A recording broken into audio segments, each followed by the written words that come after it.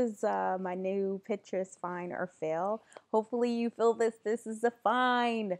So I've been obsessed with this whole Indian inlay with cabinets and drawers, and I just figured I would do it myself. So this right here is my raw piece of furniture that needs a little bit of happiness. I'm sanding down the first layer. I did not like the stain, so that's what I'm doing right here.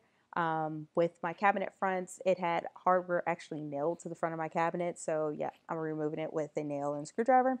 And then this is what it looks like when it's sand versus the ones that are not sand to the right. And then I came back in and stained it with a new stain. I think it looks great because it brings out all those knots and imperfections of the wood. And you know that industrial design is really important now.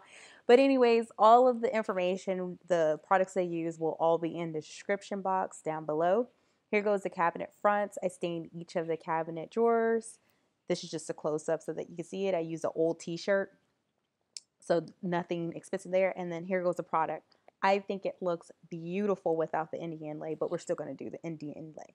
And of course, by we, I mean me. I'm going to do all that. Each of these stencils were like anywhere from like $6.99 to $1.99 from Michaels or Joann Fabric. So, and then a foam brush and plain or white paint from Joann Fabrics. Foam brushes are like 99 cents, so very cheap. No rhyme or reason, just pick a design, put the design where it actually fits in on your piece of furniture, and then stencil it. Pretty easy. So I'm going to use the stencils to see which one design I want on the outside here. I think I'm going to go with these stars on the outside. You see the stars fit right here too? Yeah, they do.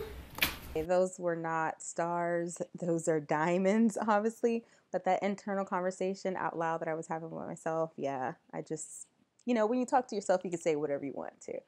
But again, blotting it on, peeling it off, and voila. Repeat the design over and over again until you figure out what you want. I also came in with some of the more intricate designs with thin brush.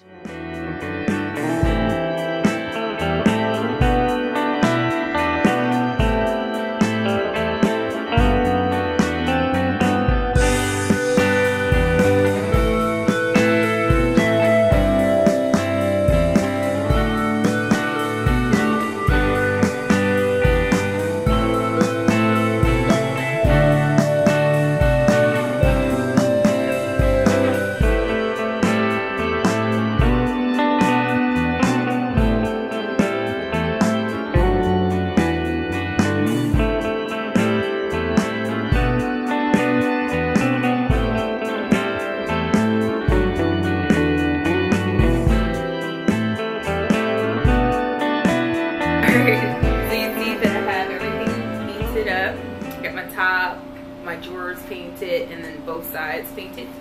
So the last part is to do the bottom of the dresser. I'm gonna go with the little elephants at the bottom, and I do have like an elephant thing going on in here.